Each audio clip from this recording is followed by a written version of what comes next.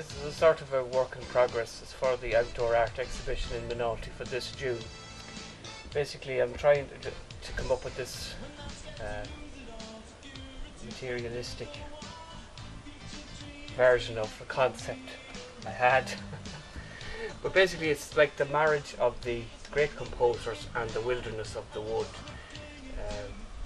If you like, the greatest composers were really the wild birds in the wood, and they were possibly the inspiration for the great composers that we would talk of, like Mozart and Beethoven. And perhaps they got their inspiration from the greatest composers of all, being the birds.